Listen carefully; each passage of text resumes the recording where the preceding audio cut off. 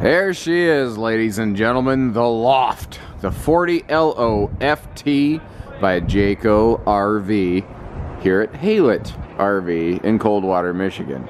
And if I am exceptionally nasally and monotone today, I do apologize. I am extremely under the weather, and I almost thought about going home today just to rest up, and then we just had a pile of trailers come in, sub-zero temperatures, so I said, hey, suck it up, Buttercup, let's make this thing happen. If my forefathers could build skyscrapers without safety nets, then I can walk out in the cold with a camera. It's not that bad. So what is this thing? What are we looking at? It's not necessarily a new floor plan. It's new to Jayco. This is really one of the first that they've produced. It's a absolute behemoth. The thing is huge. It weighs over 12,000 pounds, though on a destination trailer like this, a trailer that is parked and not towed, the weight kind of doesn't matter. If you don't have a vehicle to get it there, you give us a call. We'll get you a driver set up to get it out to your place. Don't worry. We can put this right on site, have it set and leveled for you if we need to. The one that we're looking at, keep in mind, and I mention this all the time, but it's important. The one that we're looking at might not be the one that we have in stock. I want to really stress that so that you guys understand what we're looking at here. This is an example of a 40 loft, not necessarily the one that we have. That being said, if it's popular, which this is going to be, because it's so funny. When our quality team was checking this in this morning, a lady from Toledo, Ohio called and goes, do you have one of those lofts? We want to come see it. We can't find one anywhere. That's so funny. We literally are getting our first one right now. She'll probably be here any minute. I wouldn't be surprised if she walks in the door while we're doing this. Anyway, enough stories. Wow, I am so heavily medicated right now. I am swimming. Anyway, what is a bungalow? This is, I mean, it's technically a travel trailer, but you're not going to travel with this. This is a big Bertha. This is, our salesman called it the baby got back Bertha because she's got a big old rear end on her with that loft bunk back there. But what's nice is this is a massive living space. You see the dual opposing slide front living rooms, and the whole front wall, by the way, is nothing but windows, kind of like you see there on the side. These are the shipping protective panels, and we leave those on really until we absolutely can't anymore to keep this thing protected, because that's a lot of nice glass up there. We want to make sure it is in top shape when it gets to your place. So you have to bear with me. I'd like to have those off there, but I also want this to be in perfect condition when it gets to your site, and I'm pretty sure that's what you want too. Now, normally, this RV would have aluminum siding. It still has a wooden skeleton, but we have upgraded to a fiberglass skin. And they use double offset layers of Luan under that, so essentially this has like a 3/8 thick suit of armor all the way around it. That does add some weight, but again, it's a park model type trailer. It's a park friendly RV. It's not going to be towed around, so the weight doesn't matter as much, and it gives you beautiful cosmetics. And on a big coach like this, that's so much less surface area to clean, it's not even funny. Now, you're going to find thermal package on this. This has enclosed, forced air heated, multiple levels of insulation underbelly, insulated slide outs, double insulated roof, astro foil here, there, and everywhere for reflective, insulative capacities. It's got the same insulation package as Jayco's 0 degree rated fifth wheels. They just don't actually rate this. Now, take a look at the fender skirting in front of the tires, and then look at it back here, and you see how far it drops down. This has a drop frame, just like a fifth wheel. It goes from a 12-inch beam to a 10-inch beam, just like a Jayco Pinnacle luxury fifth wheel. And that's what allows them to have the lower bedroom with a master bed slide out with an upper bunk. And you see that taper, it looks like a toy hauler. And actually one of our salesmen went, what are they doing? It looks like they built a toy hauler and they forgot to put on the ramp. He didn't realize this was the new Loft model coming in. It's, you know, very odd looking, but this is a floor plan that's built purely around function. You know, so what? So it looks a little imposing from the outside. Who cares? It's big. It's awesome. You know, I like that there's windows upstairs and downstairs too. Let's see here. Here's something else I like. When I say park friendly, this is exactly what I mean. A lot of times, this is the only park-friendly Jayco bungalow we stock with a door side slide out. Because in our neck of the woods, everybody has a deck. Everyone's got that big patio deck they got to park this thing next to.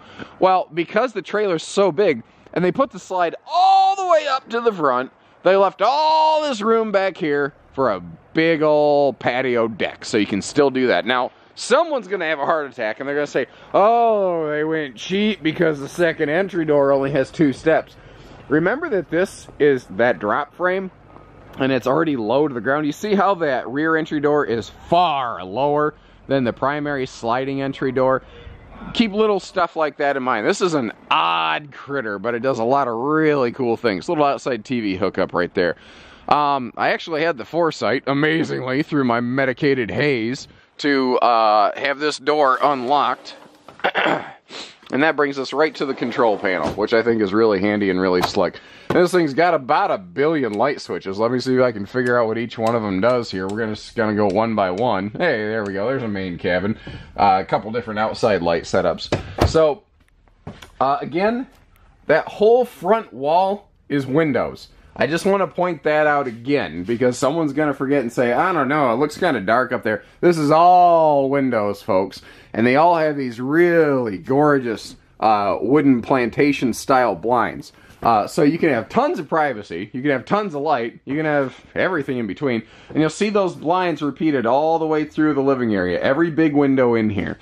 Now, let's talk about a couple critical things. First of all, the one that I have in stock, again, I hate to repeat this, but I have to, might be different from this. Like, for instance, this is the Java decor, in case you're looking for a cup of Joe. There's other decors. The Jayco bungalows share the same decors as the Jayco Eagle fifth wheels. This is sort of the missing link in the family in that regards.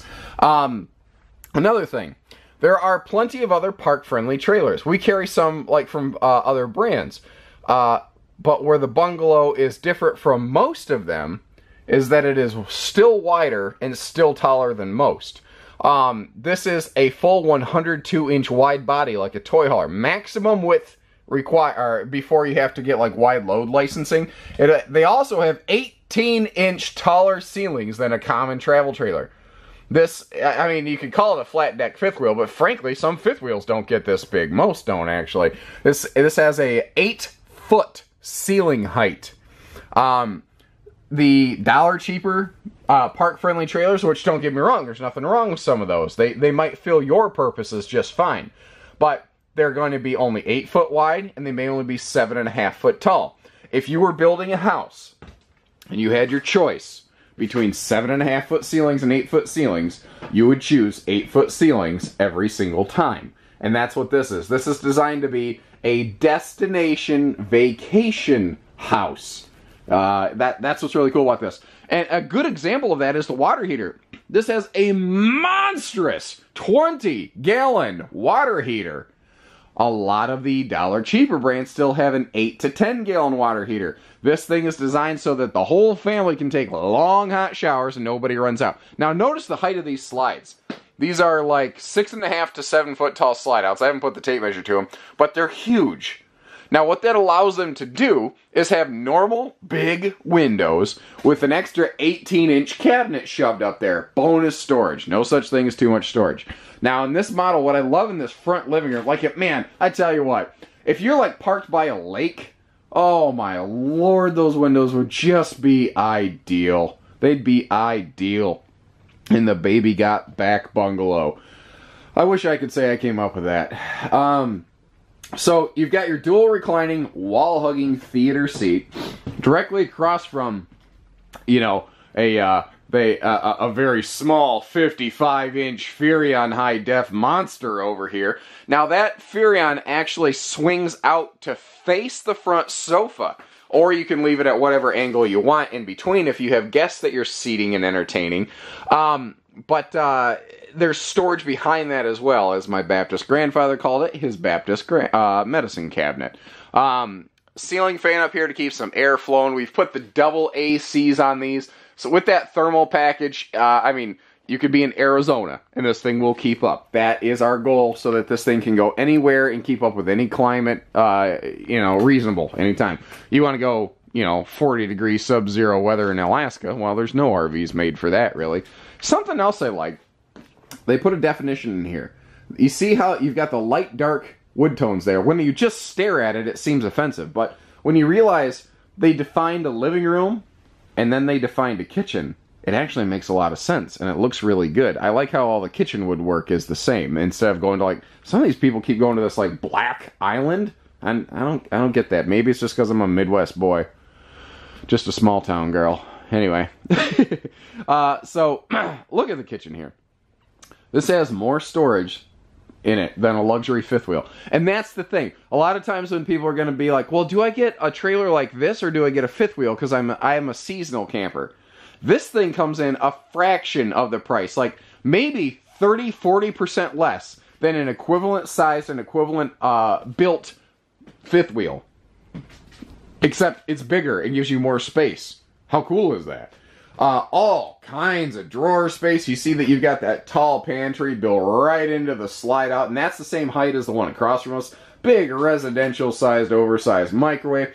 Now, this is actually one of the areas where this is different from a normal travel trailer, is that it has a little more residential-ish kitchen setup between that oven and stove, and then you see the big refrigerator over here, that big GE fridge. And look at the truckload of storage around that thing. Something else you're not seeing is inside this little cubby right here, we have a centralized vacuum cleaner. And they put it in a centralized location. That sounds repetitive, like the, Department of Redundancy department. But you don't realize that a lot of trailers don't actually do that. A lot of trailers will put a central vacuum only on one end or the other of the RV, and you have to try to, sweep it around a lot. By the way, this whole island is just pure cabinet space. And they did the smartest thing possible here. Instead of shoving the sink right in the middle of the island, they pushed it off to the side. And that means that you have more cabinet space down here than you would have otherwise. This is just wide open cabinet space. And you have prep space. OMG prep space. You actually get some in this RV. So many of them leave that out. Drives me nuts. You know what I forgot to talk about? I should have talked about this earlier. The fact that this has twice the warranty of basically anything else in its class. It is exceptional in that regard. But that's an everyday facet of Jayco RV. They have longer, better warranty. Period. I like the extra, it's enough. It's enough linen space to leave some towels in here in the bathroom, and you are not going to have bathroom trouble in here. You've got more than enough room to get dressed. I think the world's tallest man or woman is, they're not going to hit their heads in this shower. That's not going to be a problem. Remember, you've got that 20-gallon fast recharge water heater to give you hot water in here. Big adult-sized sink, which is something I like. And this is technically, I guess you'd call it a bunkhouse because of the loft. But this is an ideal couples. Let's say Grandpa and Grandma have a lake property and they don't want to go through the deal of building a house. They could get this because they have, Grandpa and Grandma, let me flip on the light here. Grandpa and Grandma have a full rear bedroom master suite. We've upgraded this one to a king bed. Queen is standard. Remember, what I have in stock could be different. Monster rear wall storage. The cabinet on the left is prepped for stackable washer and dryer with a vent out the rear wall. All sorts of dresser and cabinet and closet space in here. And with that drop frame, plenty walking height. I'm 6'3". On my toes, I can't touch the ceiling. They did an awesome job in here of making sure everyone has enough height, enough room, and the bed does lift for easy storage. This is the same window treatments they're using in the Pinnacle series. I mean, this is really an interesting product. Now, if you have the grandbabies over, or mom and dad, oh, come on, man. The camera doesn't want to focus for me here. Maybe it'll, I don't know how long it's been that way. Hopefully not too long. Anyway. The steps, wow, this thing is just really being finicky. I am so sorry. Anyway, hopefully you get the idea. I'll just keep on rolling here. We'll go with it. The steps to the loft right here, you might notice, actually have extra little bonus storage going on. You've got a pair of these extra little bonus drawers, and that is handy. I tell you what, socks and underwear for the kids, if they're playing outside, that extra little sock space is so handy. Coming up here, I'm walking, I'm not crawling up this. you've got a fairly generous loft space. And this is where you do locate the second AC, though they're centralized. You have dual centralized AC. And they did run ductwork down into the master bed below this. So it's not like only the loft gets air conditioned and then grandpa and grandma or mom and dad or whoever have to sweat it out. You know, it's no Richard Simmons. You're not sweating to the oldies in this thing. If I crawl up in here, chances are I'll fall asleep.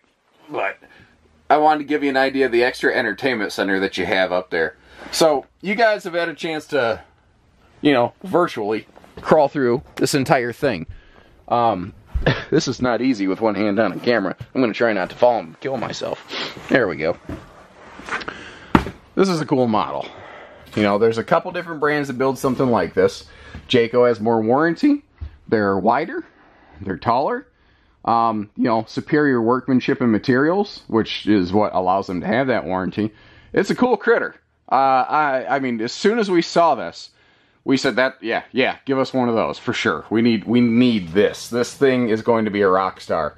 I think they hit a home run. Again, if you want to see what we have in stock and you want to know pricing and availability, there's a link in the video description. You know, we're Haylett RV. If you found this video useful, I don't care where you live. All I ask is you give us the opportunity to earn your business. It's only fair, and the only thing you have to lose is a lot of money. Consider that, really. Take care, stay safe, have fun, and happy camping, everyone. Thank you for tolerating me and my sickness today.